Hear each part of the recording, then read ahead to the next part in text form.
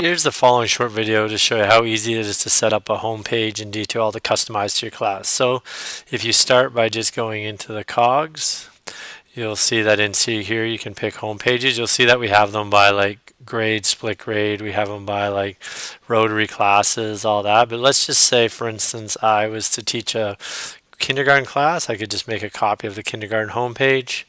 I could set that copy to my homepage by making a copy. It allows them to be able to add stuff. So now when I go in here, you can see here's the most commonly used icons. This one, Bookflix, Dreambox, and Carousel are all integrations. They need usernames and passwords, not to D2L. Because I made a copy of the homepage, teachers can go to the yellow pencil, and when they scroll down, they can add a widget.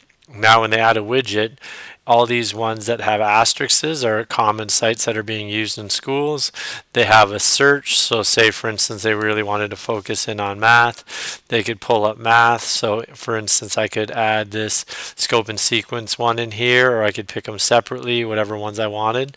When I add them, you're going to see that it adds right in here.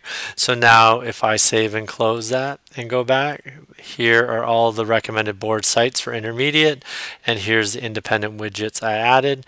And teachers can go in and add as many things as they want, or they can take it out and remove it. It's just a really fast and easy way, and that's what we have our teachers do.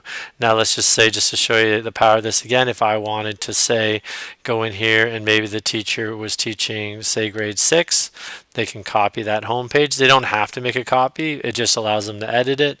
When they apply that home page, now this is what the grade 6 home page looks like, and they can go down and they can add in whatever other widgets they want. But just so you, this one, this one, this one, this one are all in this one are all integrations which need usernames and passwords. So that's a quick video showing you how we've been able to use the widget tool and the homepage tool to solve solutions such as navigation and creating a hub for teachers to use.